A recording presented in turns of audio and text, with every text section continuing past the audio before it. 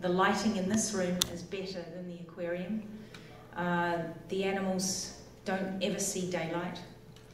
They're in completely disgusting bare boxes. I mean, this was designed only a few years ago and built a few years ago, and it's got the feel of Russia in the 1930s.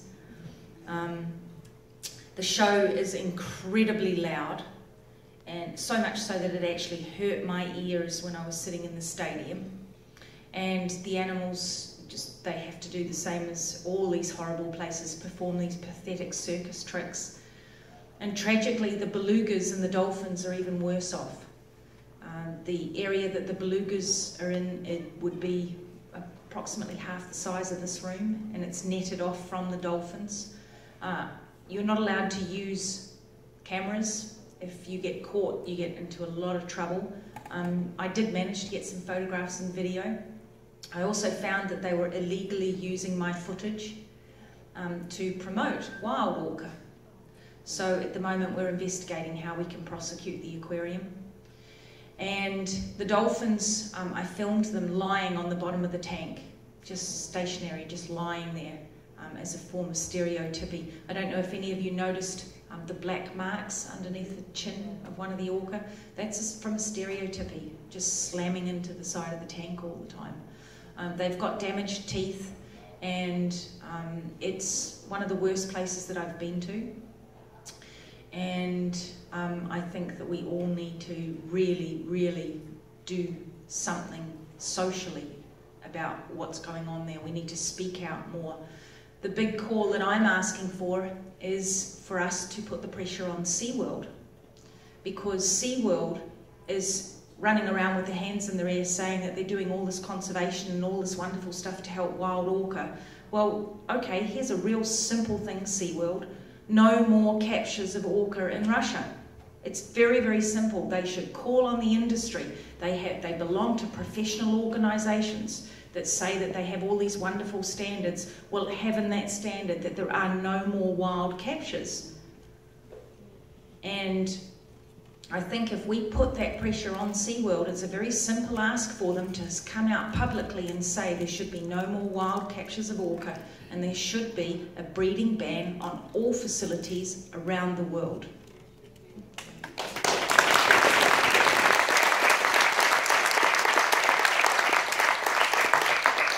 One of the things that we found out was through our work in China is that there was a document that was provided to us by the officials in China, so this is an official government document, that 9 orcas have been imported to China from Russia.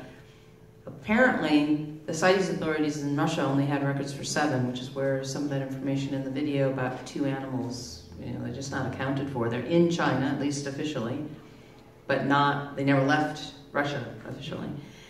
Of those 9, we've had reports of precisely none of them being seen.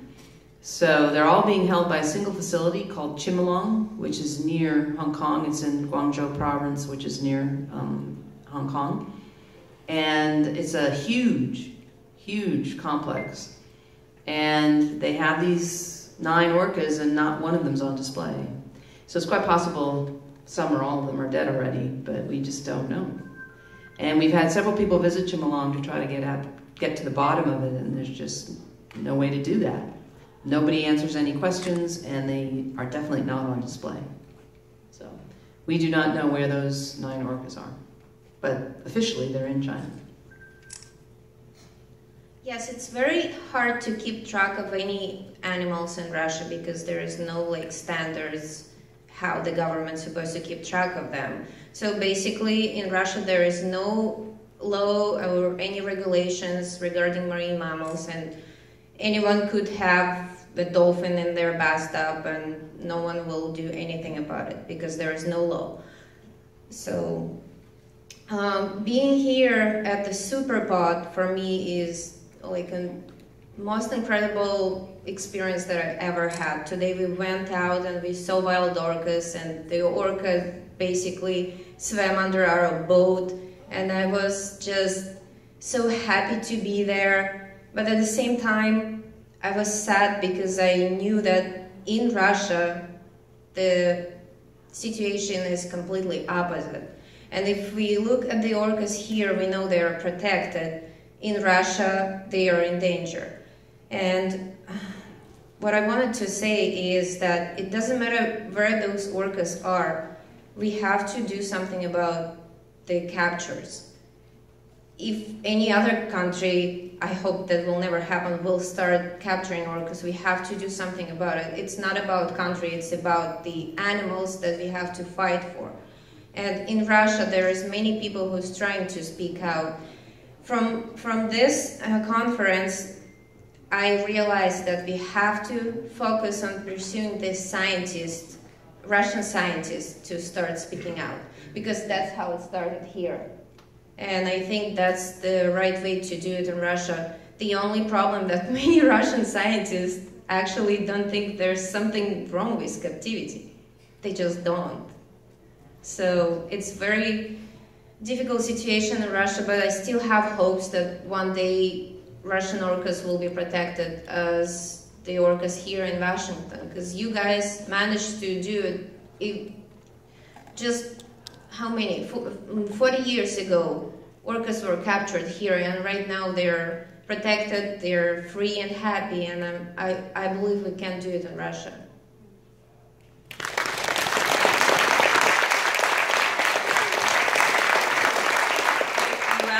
Russian researchers, both Naomi and I know them, and if any of you are interested in funding them for equipment and stuff like that, we can put you directly in touch with them, because they are desperate for equipment and funding.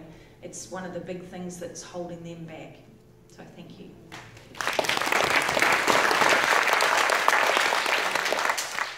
The Born to be Free documentary, I think, is going to be, it is potentially, Russia's Blackfish. It really is. It's a very, very powerful documentary, and it's got a lot of shocking footage in it.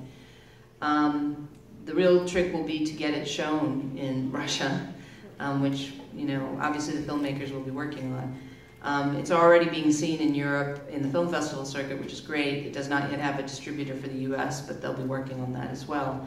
So,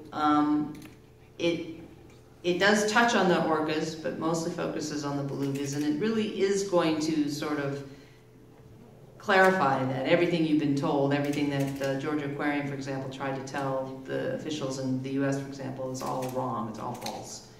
Everything they said was false. And hopefully it will open a few eyes, and it will start a movement. The real problem is, and Oksana can say something about this far more than I can, Russia right now has, a situation where if there's too much outside influence on what the citizens groups like VITA, the group that you saw in this video, if they have too much influence on what those groups do, then those groups can get into serious trouble.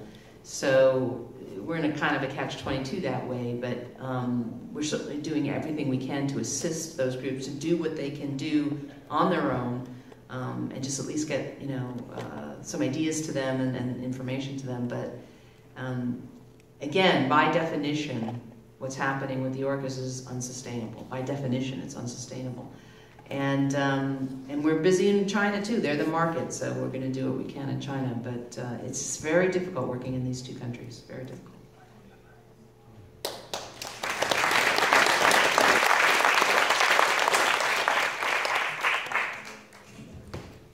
Question? Yes. In some of the paperwork, there was a SeaWorld logo. Is that just a rip-off of the logo, or that had nothing to do with SeaWorld? Right? I think it's a Chinese SeaWorld. Yeah, SeaWorld is planning on expanding into the Middle East and China, as we know, and that's where that website was taken from, was, SeaWorld is going to expand into China. Now, they've made this corporate policy that none of their expansion plans will include captive orcas. And I, at the moment, believe them, but again, corporate policy can change. So they're not going to take any of these Russian orcas, not as a matter of corporate policy at this time. We obviously need to keep them on point with that. But it doesn't mean, unfortunately, for example, at Chimelong, they have, I think it's a Loro Parque, an employee who used to work at Loro Parque advising them.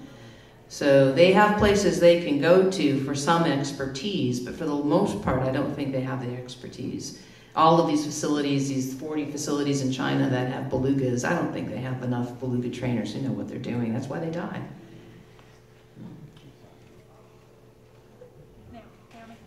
Yes. So, like, I know you said that you need Russian researchers to speak out so that everyone can hear about what's going on and if the populations are, you know, if, like, how they're being affected and stuff, but you can't get anyone to speak out. Would it help if, like, U.S. researchers, if they were there doing their research, if they spoke out, or do you, like, specifically need, like, Russian researchers? It's a very tricky question because, as Naomi said, Russian people sometimes react really badly for the Westerners telling them something to do. So what we can do, ideally what I think would be great is if Russian researchers will learn from Naomi and other scientists from US and other countries and will speak out on their own. Then it will make a huge step. Otherwise, there could be consequences and we don't know how it's going to work. Again, as part of my long-term 20-year plus effort, I cultivate acquaintanceships and friendships and collegial relationships with researchers all over the world. You know, Ingrid, I go to the IWC Scientific Committee. I'm a member of that body, and I know a lot of cetacean researchers around the world. I know the Russian researchers, as Ingrid pointed out. I know them from the IWC Scientific Committee. I know another researcher, she was in this video, Olga Filipova. She has not been to the Scientific Committee, but I met her when I was in St. Petersburg. And she is speaking out, actually, and she's a very serious woman. And she is speaking out, and I don't know that she's not going to get in trouble for it, you know, but she is going to these Russian conferences and saying what I just said, which is that we do not have a good population estimate for the orcas in the Sea of Okhotsk, therefore any removal is unsustainable by definition. She is saying that. Now she's keeping it within scientific circles. She's going to scientific conferences and saying this. She's not like going to the policymakers, you know, in the Kremlin and pounding her shoe on the table. But she's not being shy about saying it within scientific circles, and it's getting out. Now, whether she'll be silenced or whether she will ever be able to be in a position to say it to policymakers, I don't know. But there are Russian biologists already concerned about these takes. It's just a matter of how much they can do, because you can be punished in Russia for speaking out. And when I say punished, and again, Oksana can say this, but you know, you can just disappear. Yeah, that's how things work in Russia. It's like, as you can see, all the captures are covered with secrecy. Like, you don't know where the orcas are. One day, people can just disappear and no one will know where they are. London.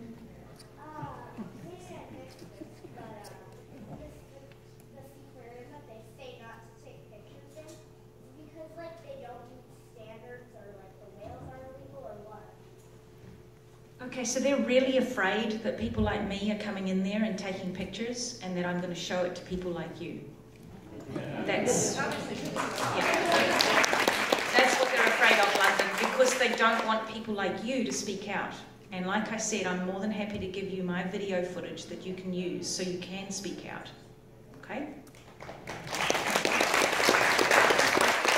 I am also working in Russia, not as much as I would like, but I've been there twice now, and I'll go back at some point. And obviously Ingrid's been to Russia, and you know, we're trying. One of the things that was really interesting to me was I gave a talk about this issue. You know, so I basically told members of the public, this is a bad idea, this isn't a good thing for these animals. So, you know, that sort of outreach that we're doing in China and then we're doing here, I did in Moscow. And one of the people who came to the talk, this was at an institute that helps Muscovites learn English, and so they came and, you know, to listen to an English presentation. And they listened to English presentations on anything, you know, on forest fires, on anything, you know, and so this was just an interesting subject for them, but they were really there to learn English. This guy came up to me afterwards and he just said, "Aren't you afraid?" This is a citizen of Moscow, just a regular guy, and he just said, "Aren't you afraid?" And I said, "Afraid of what?" Because to me, that's a really weird question, and Because believe me, of all things I've ever been in the 23 years I've been doing this, afraid, for instance, of SeaWorld, oh please, no, not terribly. But for him, it was a very serious question. He goes, aren't you afraid? And I said, of what? And he goes, well, of SeaWorld. And I said, no, because as an American, I just couldn't even understand what he was saying. But that's the first question he thought of to ask. We have to leave, but just one last thing also, London, so that you know, I had 4 security guards following me while I was there. Yeah, because I'm such a threat.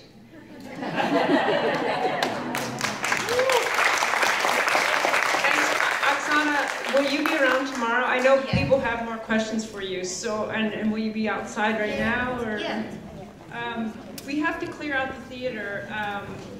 But if you want to talk to Oksana, she'll be here tomorrow. She'll be outside right now if you have any further questions. If there's any trash or anything left in the theater, please just pick it up and take it out.